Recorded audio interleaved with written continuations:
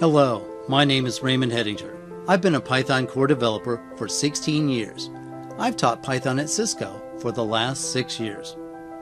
Today, I want to invite you into the world of pyATS. In my opinion, pyATS is the best tool for network feature testing. At small scale, pyATS makes it easy to get started and write a handful of tests. I particularly like the use of human-friendly YAML files to specify network topologies. At large scale, pyATS is well organized to build thousands of reusable tests. It has superb features for code organization and reuse. The system leverages the full power of the Python programming language and its numerous libraries. pyATS is also designed for extension and customization. I've seen teams create professional-looking HTML-based reports and other teams who have created an easy-to-use web front-end.